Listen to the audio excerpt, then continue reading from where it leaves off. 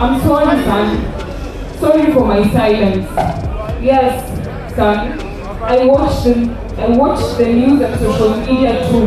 I saw your bullet blown body, your brains blown out too. I'm sorry that what should have cost you sweat, at most tears, has cost you blood. Your blood flowed like a river. Son, your love for literature molded you into an indomitable patriot. And yes, I had the chance and the song of a narrative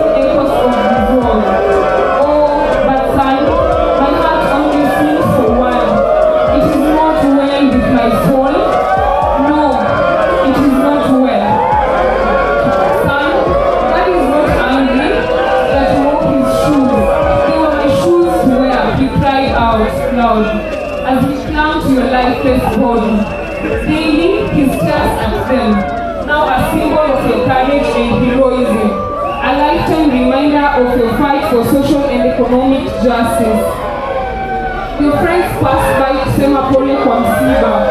They are now my sons, all of a common bond, a cause not in vain. I thought to make for them some rise. It's no longer just rice, son. Yes, I saw how they developed into parliament. Now I see that it wasn't just a handful of rice, but a grasp of providence instead of prosperity. I love you, son. I'm sorry for my silence, for my indifference and apathy. Forever loved, forever cherished. Rest in victory, my son. Kenyan roll.